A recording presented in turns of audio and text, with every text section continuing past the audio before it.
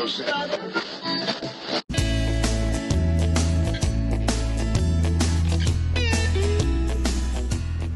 and welcome to Wise About Texas, the Texas History Podcast. This is your host, Ken Wise. I want to thank you for tuning in today for a little Texas history.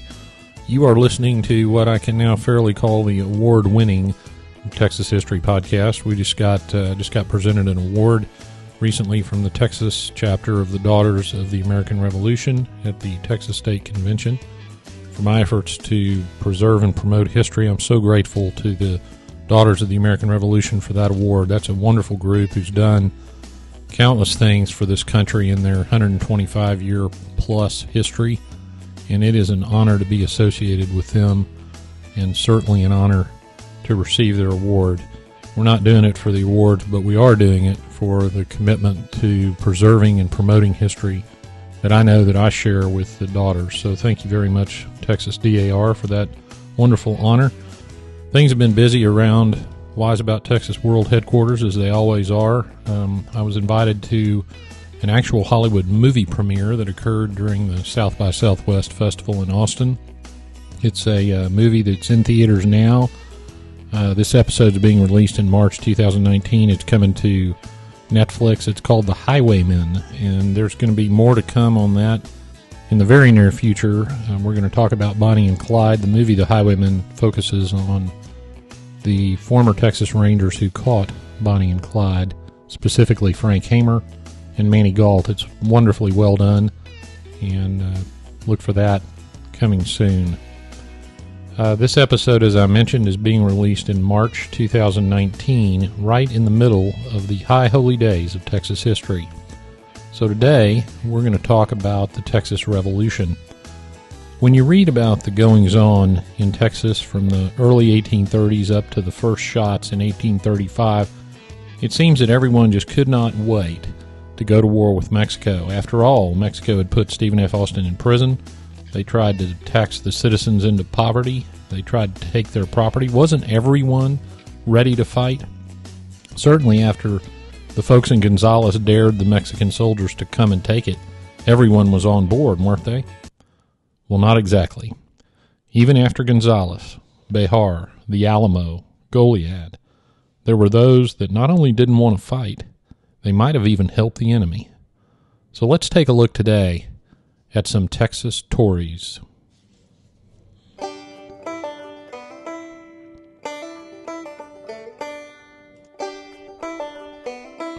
Now, put yourself back in the 1820s when Mexico was trying to populate Texas.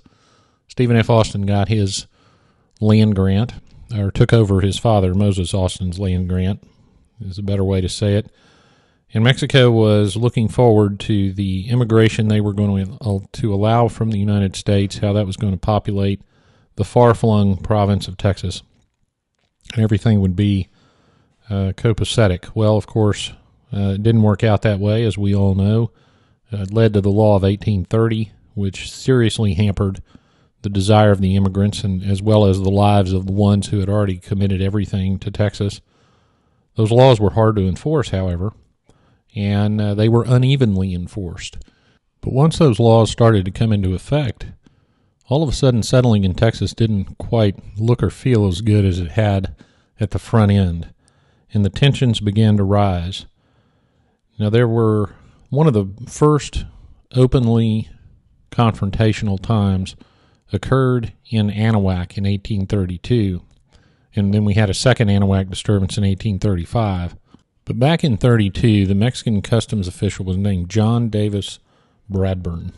Bradburn did some things with respect to collecting customs, and I won't get too much into the details, but the citizens were displeased, to say the least, and they began to convene, and they set up a militia, electing as captain a gentleman named Patrick Jack. Bradburn heard about this. He immediately had Jack arrested, which, of course, did not sit well with the citizens. Eventually, a couple of the citizens, Robert M. Williamson, who was known by the nickname Three-Legged Willie, he had a paralyzed leg to which he had attached a wooden leg to help him get around, and he will get his own episode. Long-time listeners, don't worry. I promise we're going to get to Three-Legged Willie Williamson. And a gentleman, a doctor named Nicholas Labadie, managed to talk Bradburn into freeing Jack. Bradburn pulled a few more tricks on the citizens that did not sit well with them. Jack and William Barrett Travis began agitating against Bradburn. That turned into armed confrontation and the arrest of Jack and Travis. We had people coming from the Brazoria area down the Brazos to assist the citizens of Anahuac to try to free Jack and Travis, and I'm being vague on the details because, of course, the Anahuac disturbances are going to get their own episode 2. It's on the list, don't worry. But suffice to say, there was armed conflict and resulted in a battle in 2 places, in Anahuac, but also at Velasco, as the citizens from the Brazos area tried to assist the citizens in the Anahuac area.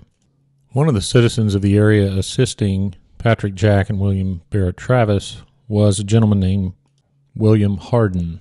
What you don't read about much when you read about the Anahuac disturbances is the fact that there were some Americans and apparently German immigrants, or would have been the earliest German immigrants, who assisted the Mexican authorities in enforcing Bradburn's decrees. In fact, this group specifically went after Hardin, saying they would get him dead or alive.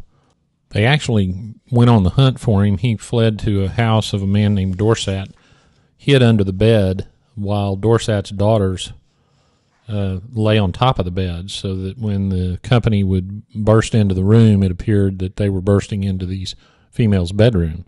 Well, Mr. Dorset ran in and demanded these men leave his daughter's bedroom, when, unfortunately, William Hardin, with his light sandy-colored hair, peeked out from underneath the bed to see the progress of the situation, at which point one of the men spotted him. Hardin jumped up and ran straight through the side of Dorset's house, and he made his escape. So obviously the boarding on those early Texas houses wasn't all that strong, and Hardin was likewise motivated by the presence of these Mexican sympathizers. Now, you may recall, if you've studied the American Revolution, that the British sympathizers on American soil were referred to as Tories, and that's what began, the word that began to be used around Texas. If you read about the politics during this time period, and it would have been used, of course, because as you read about the politics, you see lots of specific references to the American Revolution, to the rights secured by the United States Constitution, which, of course, would have nothing to do with Mexico, but nevertheless, that's what the Texas colonists believed and held dear. And so we're going to use the word Tory to signify residents of Texas during the Revolution that sympathized with Mexico. Now, a little postscript to the Anahuac situation. One account details that some of the people that sympathized with Bradburn during the disturbances were given, quote, a full suit of tar and feathers, whilst others were stripped and taken into the bay and scoured with corn cobs to scrub their Bradburn sins away. So we don't know who these people were, but think about being scoured with a corn cob in the salt water of the bays near Anahuac. That would not feel too good. So already the tension between who would later become revolutionaries and the local Tories was in full bloom. Well, the question arises, what would be the difference? Why would someone sympathize with Mexico over their immigrant friends, and what would cause versus what would cause people to sort of agitate and cause these disturbances? Surely it was bigger than a mere incident of customs enforcement or something like that. And I think when you read about this, what you find is a lot of the older citizens of Texas, and by 1832 there were people that had been here legitimately under the laws of Mexico 10 years, but probably a few longer than that, and they tended to own land. They would have already been in possession of their land grants from Mexico. They would have agreed to abide by Mexican law and would have been living happily in that situation, building the life they intended to when they immigrated. And you see some of the names of these sorts of people, including Stephen F. Austin, Samuel May Williams, Thomas Jefferson Chambers. We covered him in episode 16. These were older men. They were in their 30s and 40s.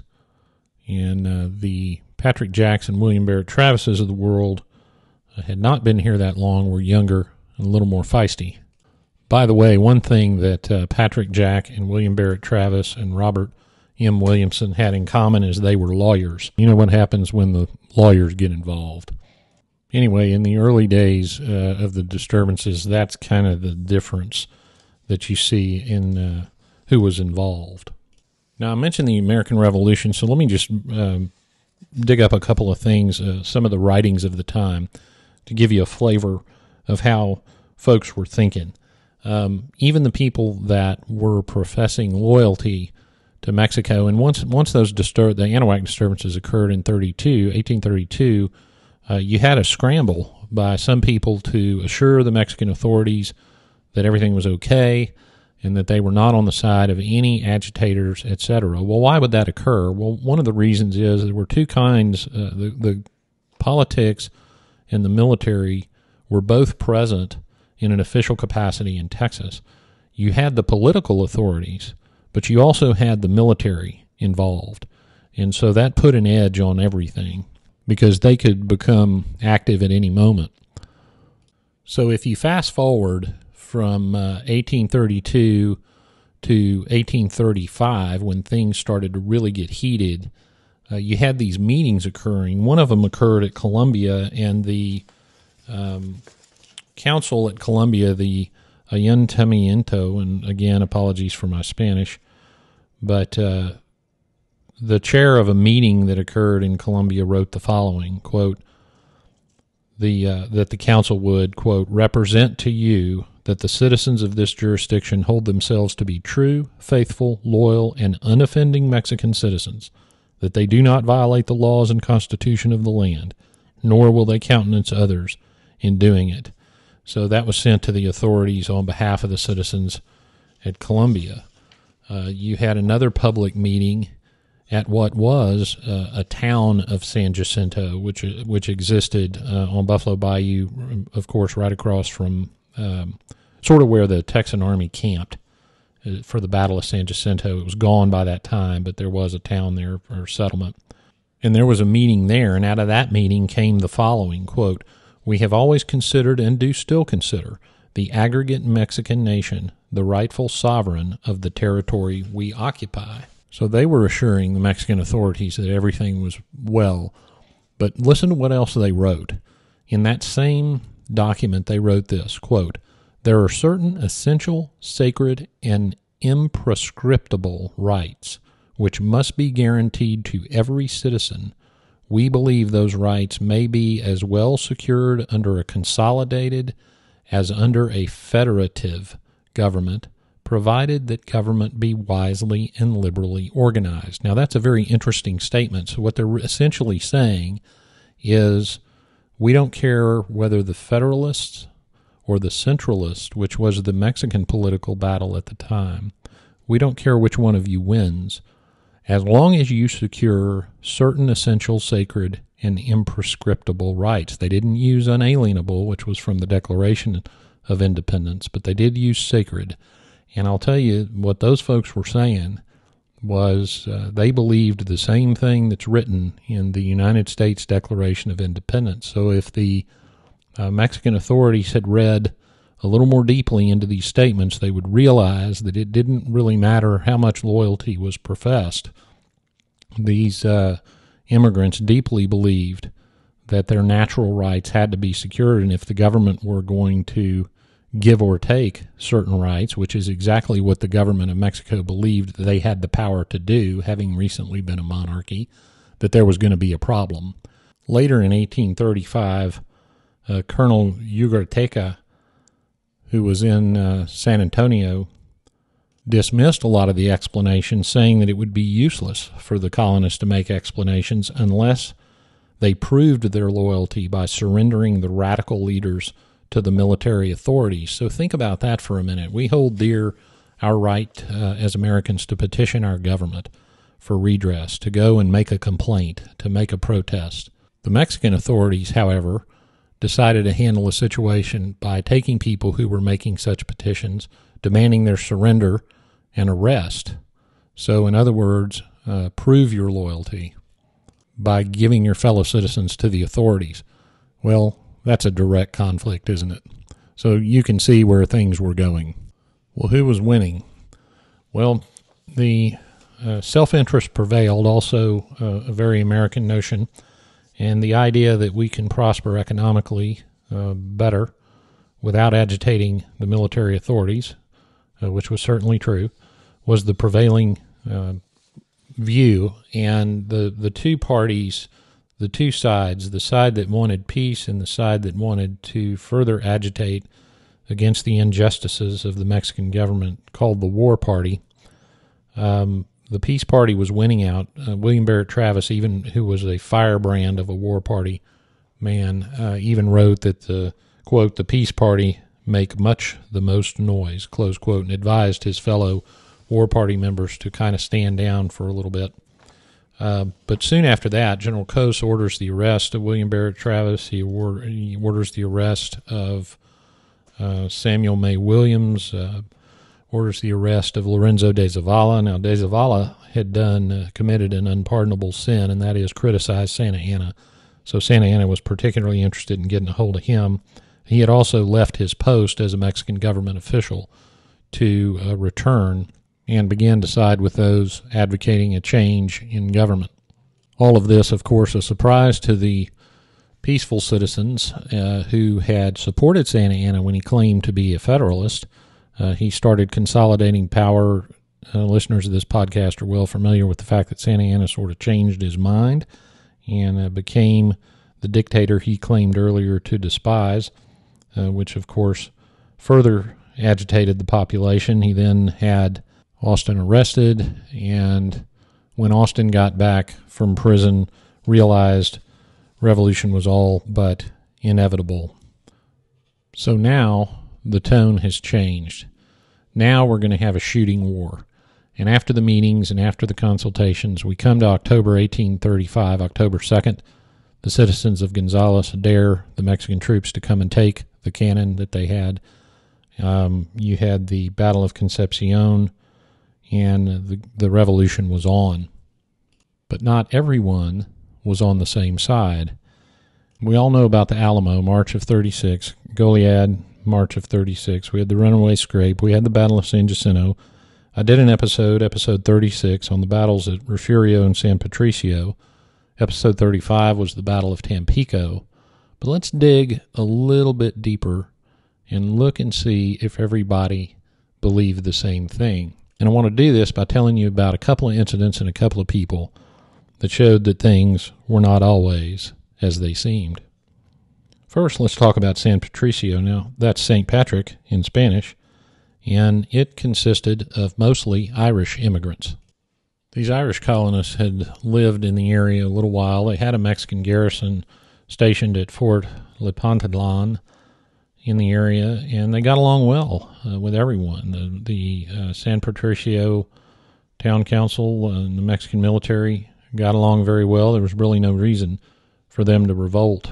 Some emissaries from the Texas revolutionaries came down there to try to get a little support, and they ended up getting arrested. So that settled how the Irish colonists felt in that area. When a force from Goliad went down to attack that fort, many of those Irish colonists fought alongside the Mexican soldiers, and including the alcalde, or the former alcalde, a guy named William O'Doherty, or Doherty, depending on how you spell it, were wounded. The current alcalde, Henry Thomas, was severely wounded. The Goliad group went back to Goliad. The Mexican troops returned to the fort, so now you had a split San Patricio, and neither side was going anywhere.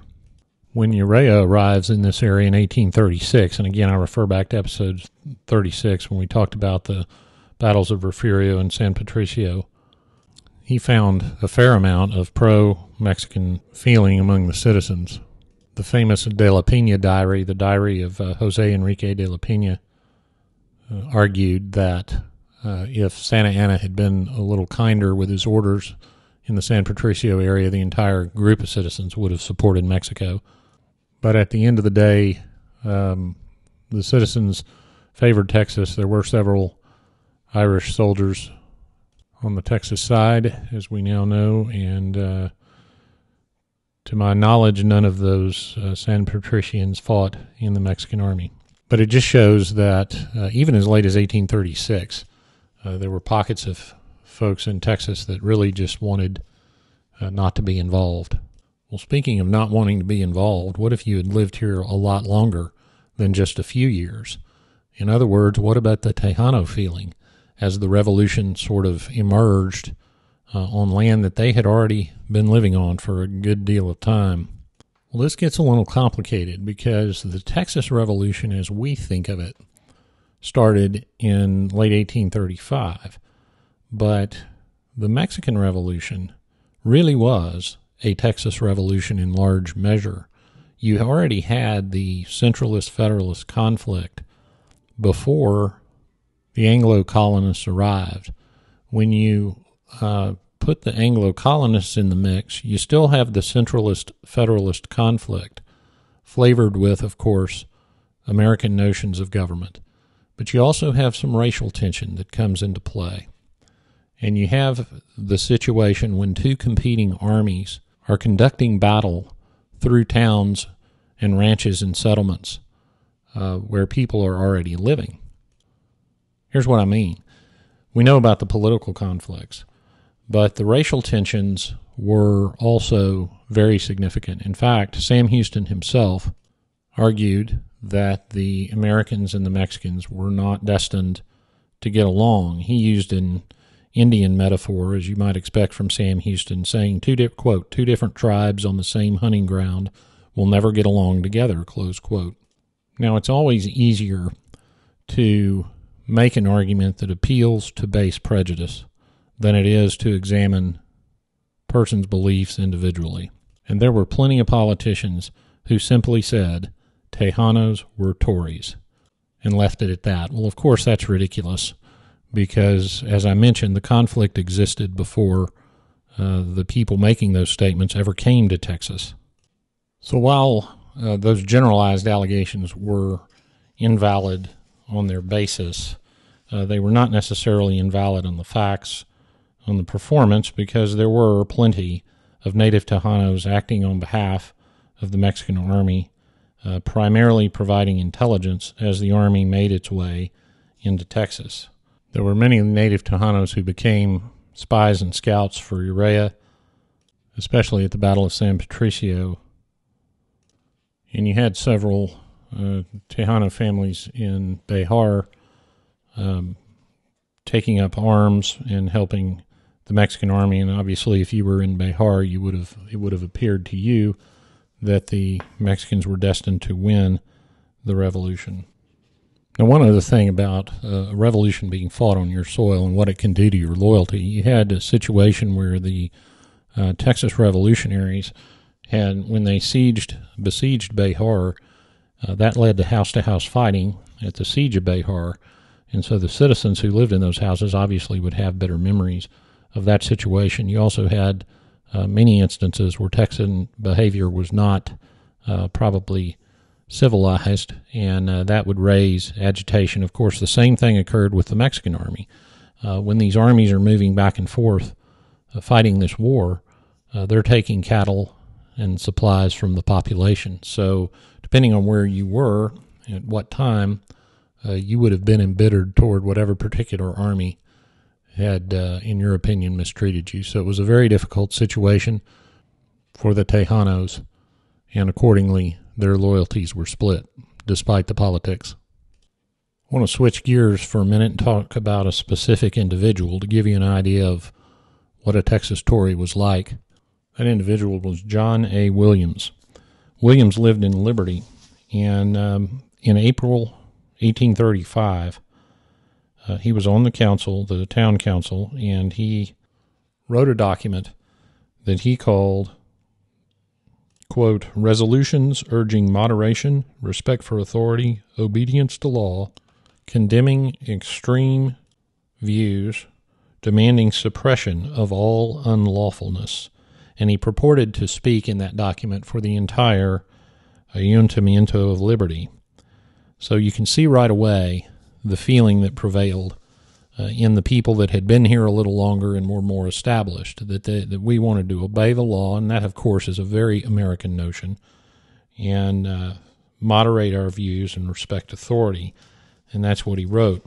Some of the other things he said were things like, quote, "A proper obedience to the laws is the first duty of a good citizen," close quote. He wrote about people desiring to change the law, but also noted, quote, "This modification is only to be effected by the National Congress," close quote.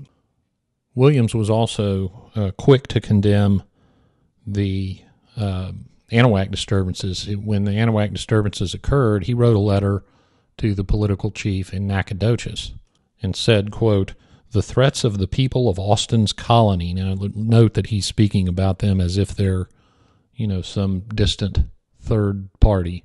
"The threats of the people of Austin's colony against the town of Anahuac have been carried into effect," close quote. Now, you see with that, you also see someone who's established at Liberty in the eastern part of Texas complaining basically of people who have settled on the Brazos, the newcomers.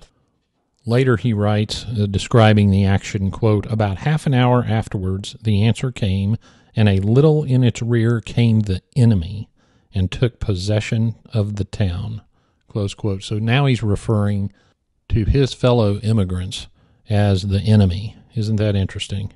Here's what else he writes, quote, "The authorities of San Felipe are raising troops to capture San Antonio and rescue the governors, etc., etc., also making arrangements to form treaties with the Indians," close quote. Well, that would be quite the indictment if communicated to a Nacogdoches authority in 1835. So you can see that Williams was trying to create a very bright line divide between the people of his area, specifically him, and everyone else. The Indian reference is interesting because that would put some fear in the authorities' hearts, but, there was a lot of agitation amongst the revolutionaries that the Indians were actually going to unite with the Mexicans and fight on their side, so much so that at a critical time in February 1836, Sam Houston actually traveled to East Texas to talk to the Cherokee and make sure they weren't going to intervene on the Mexican side. So they were being used as viewed as threats by both sides. As popular opinion turned almost unanimously to revolution, John A. Williams didn't give an inch. He remained a Tory until the end. I found a letter, October 1835, that they were discussing arresting John Williams along with others. Now, this is early in the process, October 1835. We're just getting started, but Williams was already on the list and really got there because once the Anahuac disturbances occurred, you really needed to pick sides, and once you picked them, it was hard to switch. Another story, by the way, that occurred after San Jacinto, we had some Mexican prisoners. I mentioned William Hardin. He had a plantation, and several of the Mexican prisoners were taken to his plantation to work. And there was a story about two of the Mexican officers escaping, and they escaped with some assistance. Now, this is after San Jacinto, and there are still people in that Liberty area who are assisting these Mexican prisoners escape. And one of the places that they took these Mexican prisoners was Louisiana. And if you read the story, it says, quote, "The Mexicans were taken to Lake Charles in Opelousas, aided by John A. Williams, a former resident of the Liberty District, who had to flee because of his political beliefs." So eventually they ran John Williams out of the country. Williams, by the way, did eventually come back to Texas. He died in 1840 in Jefferson County. Now let's go to the other side of the ledger and talk about a revolutionary who, shall we say, interacted with the Tories. This individual was named David Kokernot, Kokernot. Kokernot was born in Holland. He was born in 1805. He was living in New Orleans and was sent to sea by his father, sent to a place called the Belize, which is where the pilots were trained And he was eventually shipwrecked and taken to Anahuac, and he ended up moving his entire family to Anahuac in 1832. He quickly picked sides because he participated in the Anahuac disturbances. He joined the Army. He was at the Battle of Concepcion. He was at the Grass Fight. He was an officer in the Army by November of 1835. And it appears that he arrived at San Jacinto after the battle was over because he had evacuated his family to Galveston. But he was involved in an interesting incident shortly after the battle. Just east of the San Jacinto River, and I'll post a picture of the old map on the website, is a place noted as Tory Hill. Now, this would have been the southern portion of that area where folks like John A. Williams and others were living, the Liberty, Anahuac area, and the older settlements and the established merchants and cattlemen. Well, supposedly a group of these Tories assembled on Tory Hill to observe the Battle of San Jacinto. Now, there's a great account written down by an early Texas Baptist preacher named Z.N. Morrell. Here's how he describes it. Quote, "They assembled on Tory Hill as the time drew near and awaited the result of the struggle that was to decide the fate of the nation. Trembling with anxiety at every breath, those miserable, cowardly Tories stood refugees from justice, murderers, thieves, perjurers, forgers, their consciences seared with a hot iron, their eyelids smoked with the perfumes from the bottomless pit, and with the stillness of death watching and waiting for the issue." Close quote. My goodness, I wish I could come up with that to describe a group of people waiting for a battle to start. Pastor Morrell, of course, being on the side of the Texans. By the way, he later describes that crowd on Tory Hill as, quote, "some trifling backslidden Baptists and fallen from grace Methodists," close quote. That about sums it up for you right there. Anyway, these folks were gathered to watch the battle, and after the battle, it's said that Sam Houston ordered Cokernot to go over to Tory Hill and the surrounding area and round up the cattle and horses east of the San Jacinto River, quote, "except those of honest citizens," close quote, meaning not Tories. Oh, by the way, apparently allegedly in Santa Anna's baggage, there was a list of Mexican sympathizers in Texas, and many of them were seen on Tory Hill. At least that's the story. In any event, Cokernot heads over to carry out Sam Houston's orders. And by the way, when I say the Houston orders were to round up all the cattle, what Houston wanted was for him to go east of the San Jacinto, which was a haven for the Tories, and bring the cattle and horses back across the San Jacinto to the Army. So Cokernot took his men and stopped to, let's say, fortify the expedition by stopping at Cokernot's house. They didn't capture any Tories at his house, but they did capture the remnants of his whiskey supply. So after the whiskey ran out, they continued on their mission to round up all these Tories. They did mount one charge against a group of women who reportedly gave them such a tongue lashing that they were forced to retreat, as only you can imagine Texas women would do. He should have known better than to charge. Cokernot continued, but his men started to peel off when it became apparent that he was mostly out for revenge, and it turned into pretty much of a disaster. In fact, when he got back and reported to Sam Houston, Cokernot himself described the meeting this way, quote, "I reported my acts to the commander-in-chief and got a hell of a cursing," close quote. Whatever cattle he had rounded up were redistributed to the owners. But that was not the end of the Cokernot story. He must have done a heck of a job of making the population mad, because about 10 years later, Cokernot, who still lived in Liberty, by the way, was indicted for stealing a cow. So who do you think Cokernot engaged as his personal lawyer? Sam Houston. That's right. Now, you don't talk about Sam Houston as a lawyer very much, but he was. In fact, he had been a district attorney in Tennessee at one point. So Coconut gets Houston to defend him, and Houston, of course, was well known to be loyal to his former soldiers. So Houston, the court was to convene at Liberty. Well, Houston managed to convince the Liberty court that it was inconvenient for him to attend court in Liberty, and would they transfer venue of the case to Walker County, where Houston resided, which they did. So now Coconut is going to trial in Walker County, and who should appear on the jury but a couple of soldiers who had fought for Houston at San Jacinto. Well, the prosecution put their case on. They said that some riders had been riding on the prairie and that they saw Coconut and a woman skinning a beef. They looked at the brand and knew that it was the brand of a man named Harding, who was named in the indictment as the owner, and somehow had divined that the beef was taken without his consent. Now, these are the people that Coconut had harassed 10 years earlier. So Houston, when it came his turn, employed the tactics of many great criminal defense lawyers and put the witness on trial rather than his client. And he asked the witness, "Didn't you observe the Battle of San Jacinto?" The witness said, "Yep." He said, "Weren't you on Tory Hill?" The witness said, "Yep."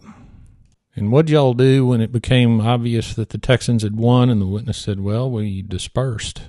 The witness admitted there was cheering for the Mexican cannons, and Houston called some witnesses for the defense, old soldiers who talked about how important Coconut was to the Army.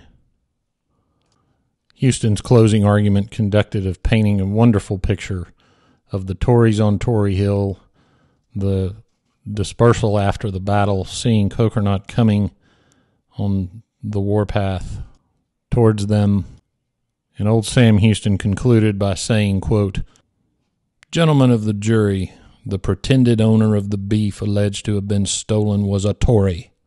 He fled the country under the just indignation and patriotic wrath of my client, Captain Coconut, and how dare one of those Tories to charge my client with stealing a beef? Let your patriotism and devotion to Texas dictate your verdict." Well, it doesn't get any better than that, does it? The jury found Mr. Coconut not guilty. But the jury did more than that. They said if the state's witnesses did not leave town within 5 minutes, they'd be treated to a coat of tar and feathers and rode out on a rail to the tune of Rogue's March. I guess it's always been better to be for Texas. Now we come to the part of the episode I call Getting There, where I tell you how to go see some of the places we referred to in the episode. This episode ranged far and wide from the Sabine all the way down to the Nueces, so we're not going to have you drive all that way, but I'll tell you a couple of spots you might want to see. Tory Hill was on the east side of the San Jacinto River. If you'll go get on the Lynchburg Ferry on the east side of the road, the landing on the Crosby side of the river, you'll be generally in the vicinity of Tory Hill. Burnett's Plantation, David Burnett's Plantation was near there.